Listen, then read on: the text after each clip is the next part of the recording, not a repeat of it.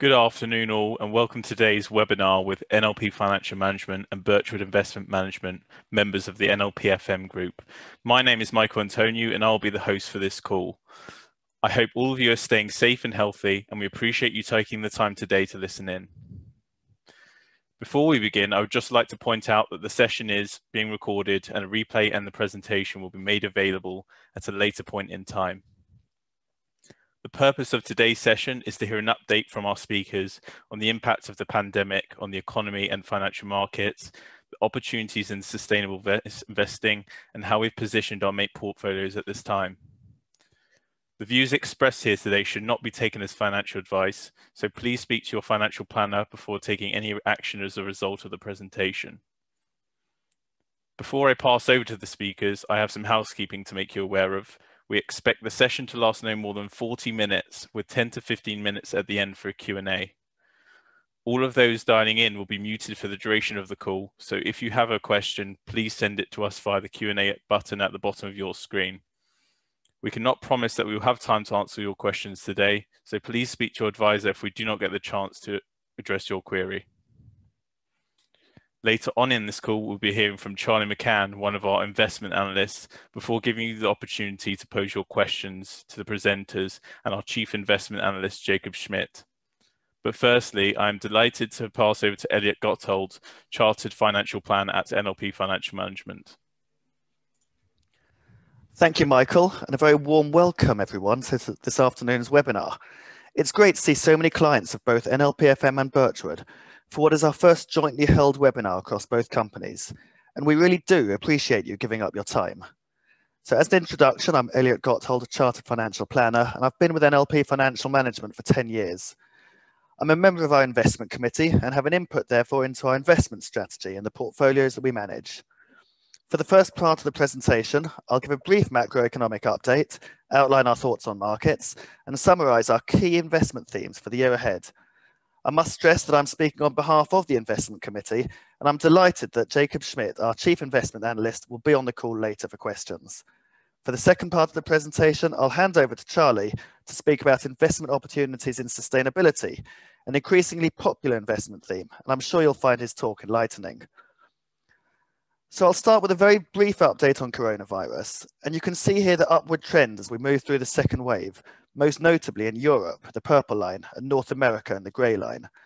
The top chart shows how the number of cases are much higher now than in spring, although of course there's far more testing being done. And in Europe, the cases have been increasing exponentially, hence the current lockdowns we're going through in many countries.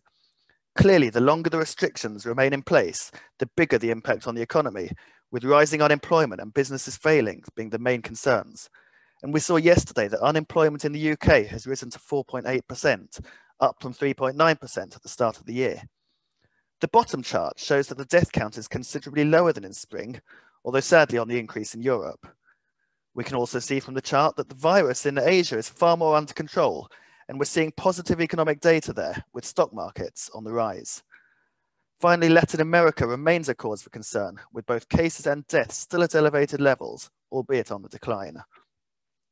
So in terms of global growth, the chart on the left-hand side looks at real GDP growth in developed markets since 2006 and shows the scale of the economic fallout from the pandemic. This year, we've seen sharp declines in economic growth, even worse than during the global financial crisis of 2008, but hardly surprising given that economic activity almost ground to a halt. The light blue line shows the UK faring considerably worse than other developed markets. However, we can see from the dots that the consensus forecast is for a return to positive growth next year, almost a classic V-shaped recovery, if you like. And certainly the news this week regarding the vaccine would support these forecasts and has led to a rally in stock markets. But we do feel that the risks of a longer economic slowdown have not totally diminished either. And we're mindful of the fact that forecasts do not always pan out as expected. Just this week, we've seen poor economic data in Germany, raising concerns of a double-dip recession there. And of course, Germany is the powerhouse of the European economy, so we're monitoring this closely. The right-hand chart shows the contributions different regions have made to global growth since 1985. And of particular interest here is the growing impact China has had towards global growth, as indicated by the bar at the bottom, by the bottom segment of each bar. And I'll speak more about China later on. So in terms of stock markets, this chart just shows how quickly the US market has recovered the heavy losses earlier this year. The orange line on the left-hand side shows how the S&P 500 fell by 35% in a very short space of time, but within 6 months it had fully recovered, making this by far the fastest sell-off and recovery the market's ever experienced. In contrast, after the global financial crisis of 2007-2008, it took nearly 4 years for the market to return to its pre-crisis level. And with the strong rally that we've seen over the past week, the S&P 500 is now up by around 9% year to date and trading close to all-time highs. So while this has taken many market commentators by surprise, there are some important factors to consider here. The recovery has been driven by a small number of mega-cap stocks, often referred to by the acronym FANGs, the likes of Facebook, Amazon, Apple, Netflix, and Google. Microsoft can also be included here, along with other technology stocks, which have seen strong share price growth, and this has perhaps distorted the market. Many companies in the market in this S&P 500 have struggled and continue to struggle as the impacts of coronavirus unwind. So perhaps the rapid recovery is not a true indication of the underlying state of the economy, and we're watching this very closely as the US remains a driver of global growth and forms an important part of our portfolios. This next slide just looks at forward earnings estimates of various markets and the market returns in the main developed markets this year. On the left-hand side, we can see that earnings estimates of US growth stocks have returned to similar levels as before the crash, whereas the UK earnings estimates remain down by about 30% and are still subdued, with similar trends in Europe and Japan. On the right-hand side, we can see how the UK has fared considerably worse than other developed markets in terms of returns, and US growth stocks have not only recovered, but are up by over 20%. So what we're seeing here is significant dispersions, not only between different markets, but between earnings and stock market performance, and between growth and value stocks. And this indicates that some stocks and sectors may now be expensive, but on the other hand, others look very cheap and are therefore attractive investment opportunities in the medium to long term. So with all the disruption caused by the pandemic, vast amounts of monetary and fiscal stimulus have been used to support economies. I appreciate there's a lot of information here, and if you want copies of the slides afterwards, please speak to your usual NLPFM or Birchwood contact. This table just looks at how unconventional monetary policies have evolved in recent years. And monetary policy refers to measures taken by central banks, so the Bank of England, the Fed, the European Central Bank, to provide liquidity to markets and support economies. During the global financial crisis, the Fed used a variety of emergency measures to provide liquidity and to stabilize markets, most notably when Lehman Brothers collapsed and money markets were on the brink of failure in September 2008. The main tool used has been quantitative easing, whereby central banks inject money into the economy by purchasing government bonds or other financial assets. The Fed began this on a huge scale in 2008, and the ECB started to buy European sovereign debt in July 2012. And since then, other unconventional measures have been taken, such as negative interest rates, negative yields on government bonds, and in extreme cases, talk of helicopter money, where money is literally printed by central banks and distributed to the public. In March of this year, the Fed, ECB, and Bank of Japan were pumping money into the economy on an enormous scale, at one point buying $1.5 billion of assets every hour. And the balance sheets of central banks are now at vast levels, around about $23 trillion. And we've also seen extraordinary fiscal measures being taken. So what we can see here are the two options available to the Treasury in response to a crisis. Firstly, money can be given to businesses and people in the form of grants and loans, as indicated by the purple bars. And then there's also the opportunity to lower taxes, as demonstrated by the grey bars. And while the latter has not been used to a great extent, with the exception perhaps of the US, the former has been widely used, as we can clearly see here. We can see here the extent to which treasuries have supported individuals and companies, most notably perhaps in Germany and Italy. In some cases, huge equity injections have been made to support businesses, such as Lufthansa in Germany, which was bailed out to the tune of $9.8 billion in May. Here in the UK, fiscal stimulus through the furlough scheme and loans to small businesses represented almost 17% of nominal GDP at the end of September.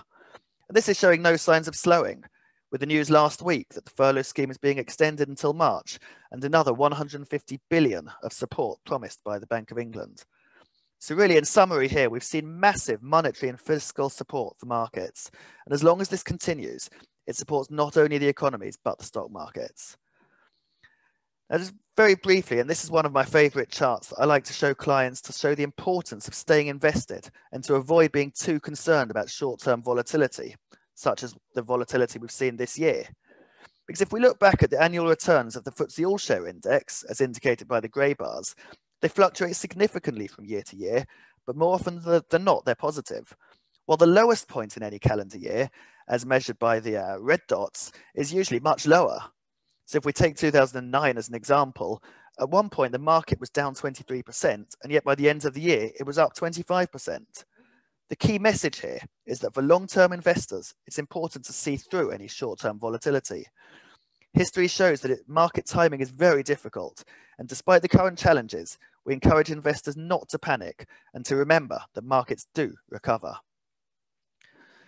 So as we approach the end of 2020 and look forward towards next year, hoping for a better year ahead, as portfolio managers, we're always looking to identify the big picture themes, and these form a basis for our asset allocation and fund selection. As we move through the second wave and hopefully through a period of recovery, we have to ask what will be the true economic impacts of the pandemic, and how will this continue to affect markets? How much is already priced in? We often hear the term new normal, and this is very true when it comes to businesses. The pandemic may be an extreme and unexpected event, but in the corporate world, there have been winners and losers. At the start of the year, Amazon shares were trading at $19 a share, and today they're over $30, having been as high as $35 in September. For many people, the closure of non-essential shops during lockdown is not such a hardship when everything is available at the single click via the Amazon app, with next day or even same day delivery the norm. And Amazon is one of the biggest underlying holdings in our portfolios. We strongly believe that this is a stock picker's market and that active management is key. We're looking to invest in funds that can pick the winners and outperform their benchmarks. And now is not the time, in our opinion, to simply track the indices. Last week's US election was a closely fought affair, and the initial reaction to a Biden administration looks positive for stock markets. History shows that a new government in the US often leads to a rally, at least in the short term. So how the political changes pan out and whether Biden can indeed unite a divided nation is very significant for markets. We're also watching closely to see if a gridlock situation can be avoided, whereby the House is Democrat and the Senate Republican. In this scenario, Biden may struggle to push through as much fiscal stimulus as he'd like, and his scope to make changes would be limited. Trade wars between the US and China have been a headwind to markets for some time, and Biden is seen as more China-friendly than Trump, so we may see an easing of tensions, which again would be supportive for markets. It feels like Brexit has been somewhat on the back burner this year due to the virus, but it's looming on the horizon, and uncertainty surrounding trade deals continues to weigh on the UK market, and perhaps is one of the reasons why it's been so weak.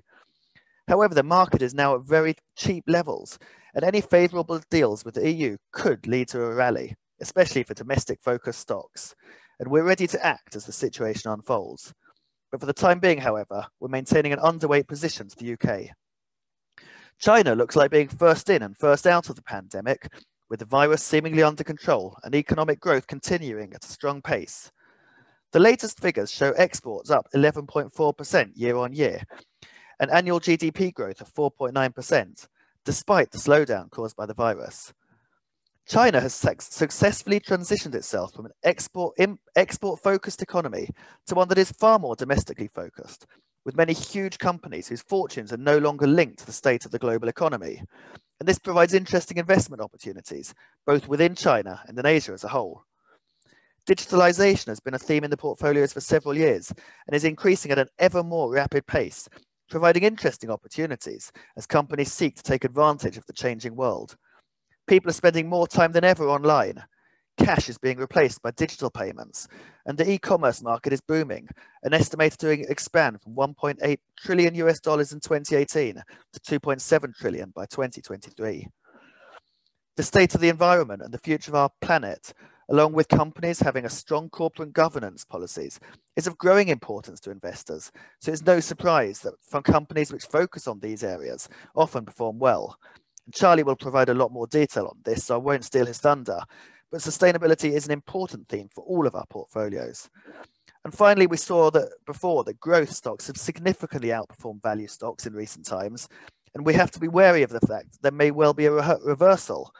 But we must also remember that some value stocks are cheap for a reason, and it's important to avoid what we call value traps.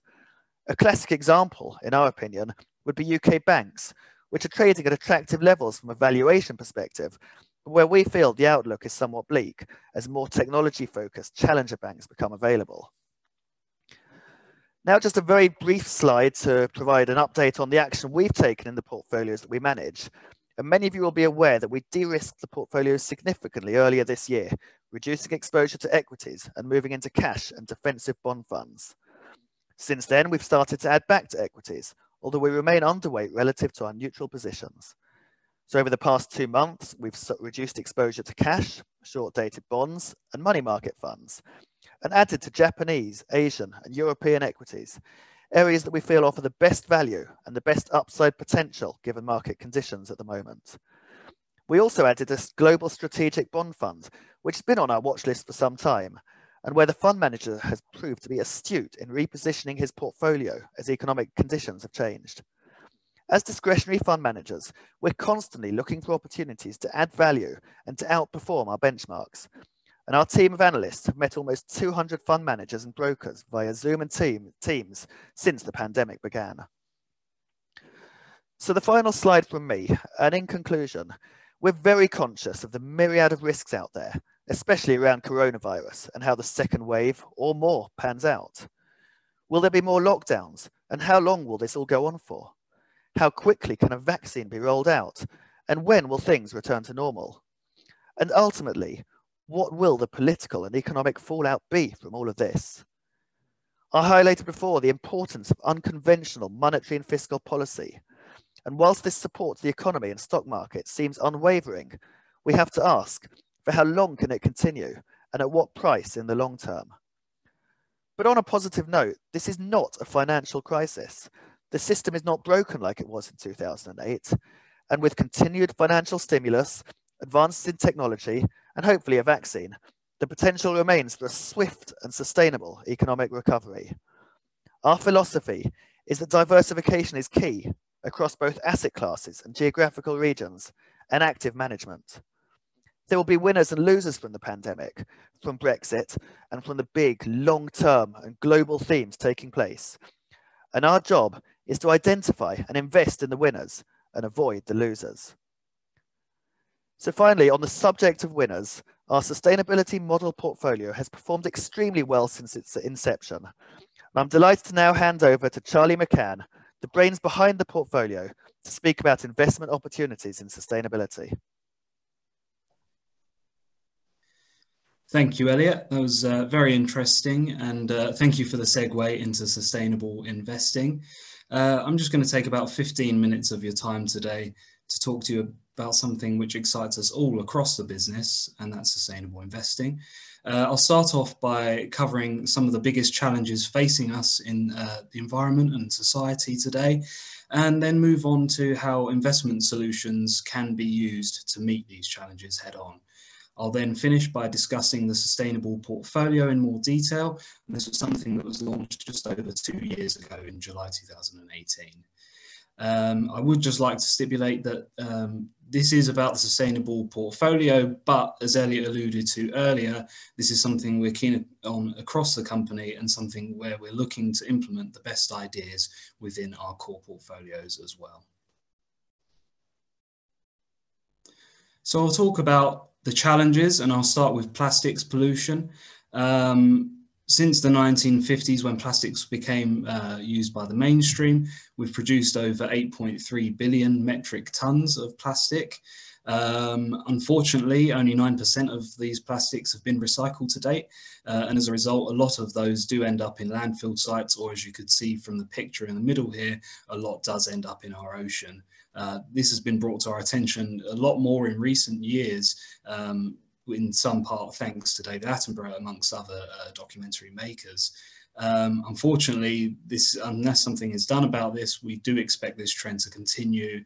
There are already 5 trillion pieces of plastic that currently litter the ocean, and it is estimated that more plastics will be in the ocean than fish by 2050. So quite a shocking statistic there. Now, if you look at this slide out of context, you may think that I've nicked it from the Tate Modern, but actually it highlights a very real threat to our environment. And this really just shows from 1850 to the end of last year, the average temperatures worldwide. And you can see the acceleration of change in the last 20 years in particular, as global warming becomes a very real issue. Brought on by the increase in greenhouse gas emissions. I think it's CO2 emissions are up 40% since the turn of the century. And we've actually seen the 20 warmest years on record all come in the last 22 years. So again, you know, it's becoming a very increasing problem, and one that really cannot be ignored no longer. But the increase in consumption that we take part in as a society not only has an impact on the earth that we live in, but it also has a material impact on us ourselves.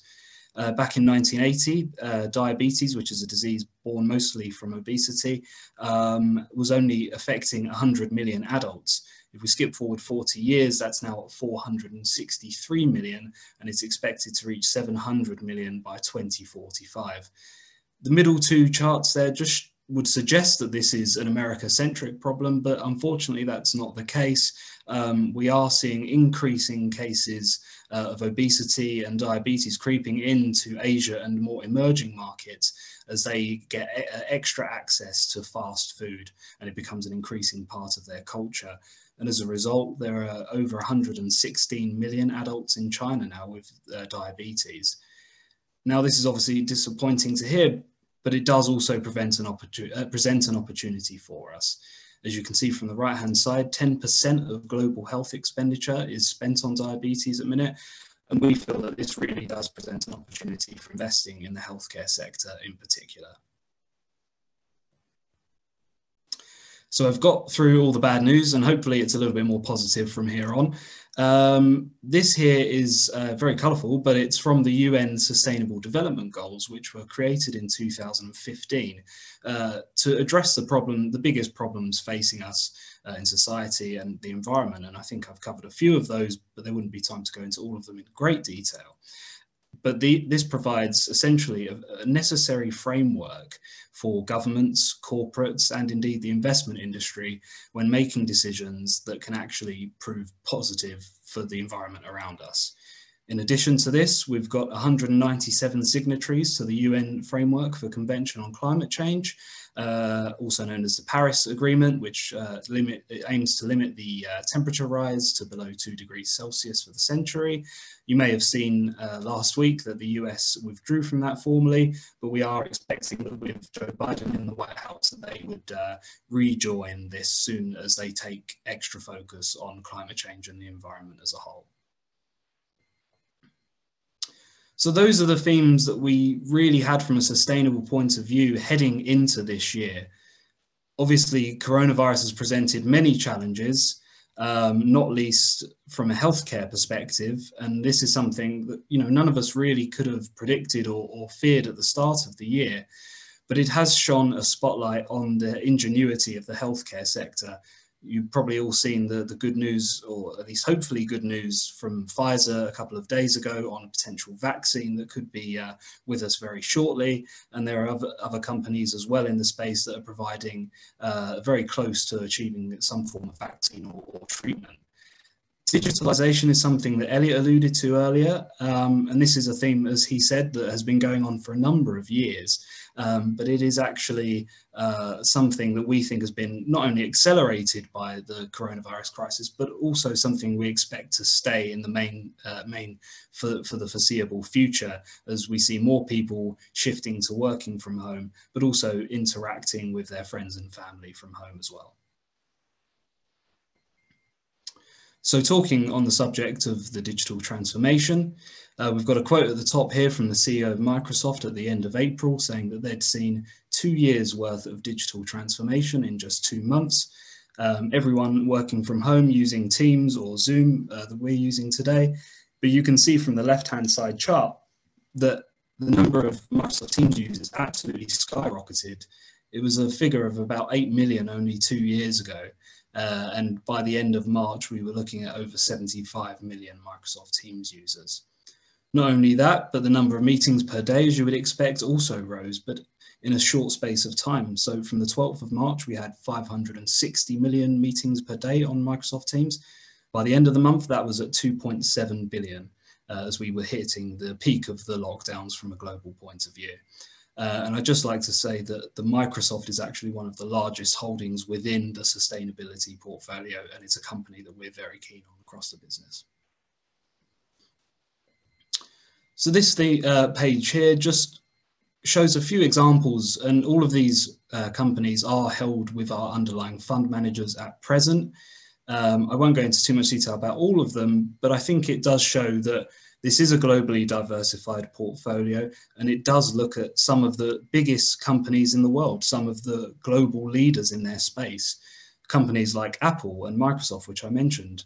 Nintendo have benefited from people being at home more and using the Switch console. MasterCard has benefited from a move to online payments as we shift away from cash as a society. On the left-hand side of the digitalization theme, perhaps a name lesser known with some of you, TSMC is actually the world's largest producer of semiconductors, and they produce all of the chips for all of Apple's products. Now, digitalization flows quite nicely into the environment, and we think that it actually plays a vital part in our ability to clean up the environment that we live in. Companies such as Tomra, which is the world leader in plastics recycling with their reverse vending machine technology, Xylem, the water waste reduction fund, and Ørsted in the middle there, which actually transitioned completely from an oil and gas company only 15 years ago to becoming the world leader in offshore wind. And Ørsted recently was voted as the world's most sustainable company. So it just goes to show what can be achieved when you put your mind to it. And in terms of the fight against coronavirus, we know obviously AstraZeneca are one of the front runners at producing a vaccine, Unilever from a hygiene point of view, and then some of the lesser known names perhaps in the middle there. Thermo Fisher actually produce over 50% of the tests for coronavirus worldwide. Diasorin also produce a test that actually gives you a result in under 35 minutes. So these are companies that are really leading the space from not only the healthcare, but also from the fight against coronavirus, which is obviously very important to us today. So what exactly is sustainable investing? I think it means many different things to many different people, and none of those people are necessarily incorrect. There is no industry standard when we look at sustainable investing, but it is slightly different from what a lot of people perhaps perceive it to be. It has moved on from the days of the exclusions-based or ethical investing that you would have seen in the past, whereby you would simply buy the index, but take out the tobacco and oil companies.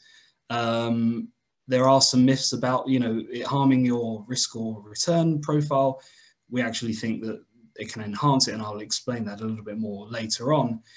But obviously for us investing, no matter whether it's sustainable or whatever theme you're talking about, it has to be about returns first. This isn't philanthropy, and we expect it to actually give you a better return longer term. If we talk about the individual components that I've got here on this slide, sustainable innovation is something that I've alluded to in previous slides, but we are looking at companies that lead the space and provide disruptive technologies that can provide the solutions to the sustainable challenges that I mentioned earlier. Quality fundamentals refers to the sustainability of the business model of a lot of these companies. We're looking for companies with strong balance sheets, perhaps net cash even, with the ability to invest in research and development going forwards. We're looking for companies with a strong ESG ethos, and ESG stands for environment, society, and governance. We want companies that have a strong shareholder and stakeholder alignment and are doing the very best for their staff and the people in the environment that they operate. And in terms of secular trends, we think that a lot of sustainable companies are actually in the parts of the market that we feel have got the best long-term secular growth opportunities behind them and a lot of tailwinds going forward. We think that sustainable investing provides a certain resilience that you may not get from just investing alone in the main part of the market. If we focus on the left-hand side of this chart, you can see the percentage of sustainable indices that have outperformed their traditional market comparators during the biggest downturns that we've seen in recent years. I won't go into too many of them in too much detail, but the bottom left just shows how much better a lot of these sustainable indices performed during the big sell-off that we saw in the first quarter of this year. But it's not just a resilience of performance. We've seen it in terms of investor appetite as well this year. If we look at the right-hand side, the level of flows into sustainable investing has continued to grow. And in a period such as the first quarter of this year, when investors were panicking and actually looking to liquidate their assets in most spaces, sustainable investing still saw money going into it. For example, in the first quarter, we saw 45 billion go into sustainable investing at a time where other funds actually saw 384 billion come out. So I'll spend the next few slides to talk a little bit more about the sustainability portfolio that we've got at the business. This is something that we've been looking at for a number of years now and actually launched about two and a half years ago. It's a highly diversified portfolio across all asset classes and geographies. We aim for a close alignment to the traditional balanced model that some of you may already be invested in. And it really does closely replicate that from a geographical perspective to match the views of us and the investment committee. We have benefited from overweights to certain areas of the market that have had tailwinds behind them this year, such as healthcare and technology, which I've mentioned before. We've benefited from not having any exposure to oil and gas. As you would expect in a portfolio of this nature, it wouldn't hold a company that operates in any form of unsustainable nature, and oil and gas is one of the big no-nos there. And we do think that we have an underweight to the more old economy and perhaps more value-focused stocks such as banks and tobacco and alcohol stocks, which would not form part of the portfolio either. Now, while sustainability as a theme is perhaps a little bit new to some of you, it is something that's been going on for a long time now and has really grown to be quite a mature part of the market. At NLP and Birchwood, we always look for the very best fund managers with the longest track records and abilities to generate those excess returns. And for example, this portfolio has an average manager tenure of over 10 years and an average fund size of 900 million, which is not small by any stretch of the imagination. So how does that equate to performance? Well, so far so good, I think. The green line here just represents the sustainability portfolio since its inception in July of 2018. This figure is before fees and taxes, I should add, but it's still been able to generate about 12 to 12.5% in a period which has seen the UK market fall by over 23%, and the two sectors we compare it to, the mixed investment sectors, both have only generated about 2 to 3% return. So significant outperformance in the longer term. More recently, year to date, this portfolio is up about 2%, whereas the UK market again has really lagged and is down 25%, and the two mixed investment sectors are down 3 and 4% apiece. This chart just really looks at it from a more granular month-by-month perspective, but it shows the same thing. And I think for me, the most important thing on this chart is really what we can see in February and March. You know, we speak of our safe hands approach at NLP and Birchwood, and we've always had a focus on downside capital preservation, and this portfolio has been able to do exactly what we would have wanted it to. So in February and March, which was the peak of the lockdowns, but also the market sell-off, this portfolio, again represented by the green bars, was able to hold up far better than the UK market and the mixed sectors on the way down. But what's been equally impressive for us is its ability to keep up with the market and the sectors on the way up in the recovery. So April and May were, good months, as was June. And we've seen more recently, as volatility crept back into the market in September and October, this portfolio again was able to display the resilient characteristics that we would hope it would. And you can see from the right-hand side, something that we're always keen on doing is achieving as big of an asymmetry of returns as possible versus the UK market. We've been able to keep up as much as possible on the upside whilst limiting the downside exposure as much as we possibly could. And I think we're very happy with what it's been able to do so far. So I'll just conclude on the sustainability portfolio, but also as a theme for all of the portfolios that we have across the business. It's something that we're very keen on. We do believe that this is a great opportunity for investors to fund positive change, but also enhance and diversify in terms of a risk return perspective. And it is always, as always, in keeping with our safe hands approach. And I think that's all. So I'll pass back to Michael for the Q&A. Thank you, Charlie. We've received a number of questions from emails sent in and via the Q&A button throughout the call. So thank you everyone for all your questions so far. Please do continue to send them through and we will try to answer as many as time permits. Okay, I think the first question we've got here is for Jacob. How do you see financial markets performing post the election results for the rest of the year? And are we likely to see a rally over the Christmas period? Thank you very much, Michael. Good evening, everyone on this call. I think there were three stumbling blocks before the election in the last few days. One, obviously, the US election. I think we can almost tick it off. I think some kind of solution out of that. New president, split house, as we know, it might even then become a blue sweep in the end. We have to wait for the election outcome in Georgia, but that looks very positive. It is certainly a positive development. The second one, obviously, the search for the vaccine. Positive news this week, as we all know, we're all glued to the screens. There is very positive news, even though still early days, and we have to be very careful that we're not getting carried away. And the third one, the third stumbling block still is the deal for the UK, Brexit. That is still waiting for a solution. Most people are somewhat positive that there is going to be some kind of deal, but this is still some kind of a sword hanging over us. But in general, much more positivity.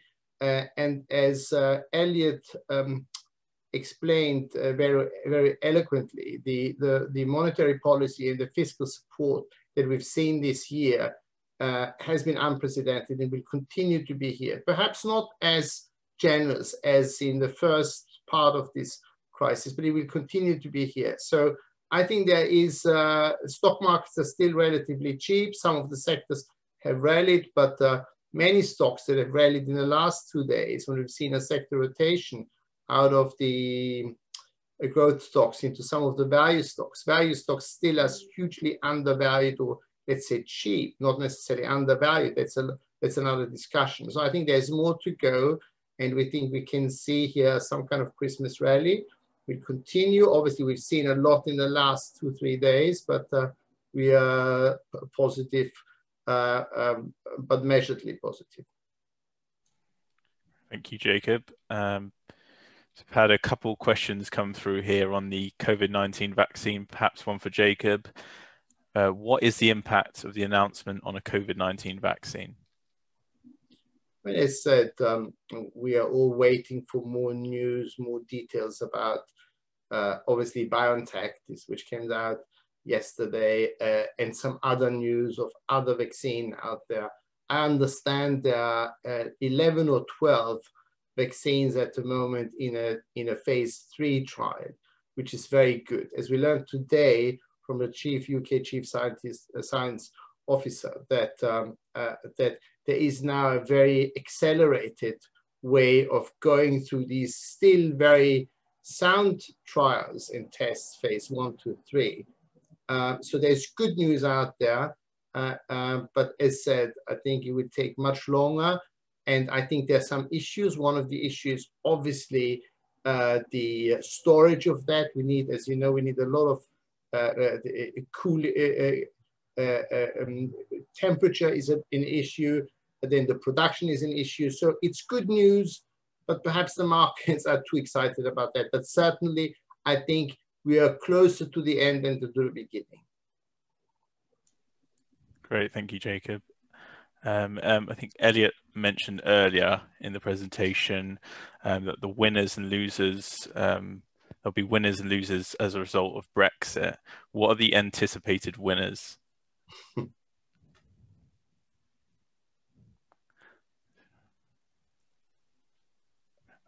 Jacob, do you want to take this one, or shall I? I can take a little bit and then you come in. Yes.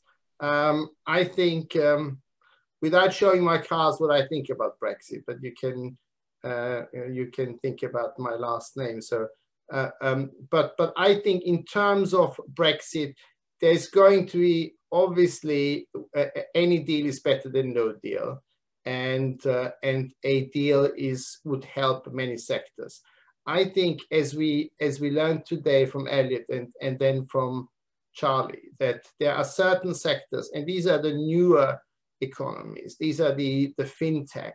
This is the wealth tech. This is the more agile sectors.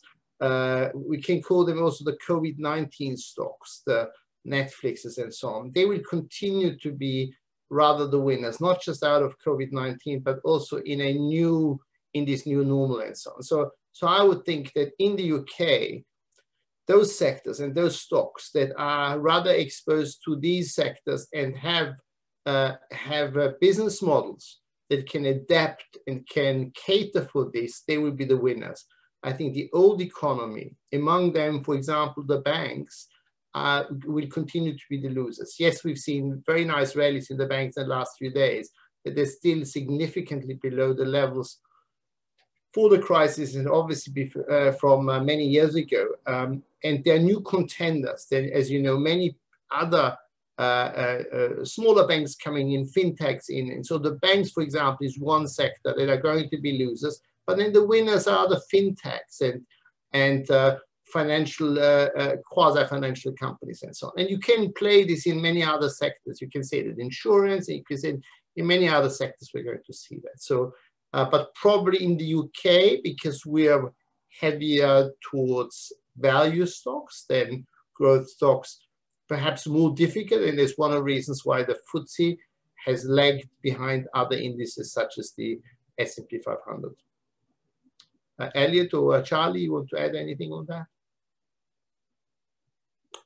I think it's obviously also an ESG sustainability topic in a way that sustainable companies and ESG companies are much more agile, are much more cater for the new world order, which is out of Europe and so on. We don't have so many here, but then we might get them and they might join the FTSE and so on. So I think we are positive.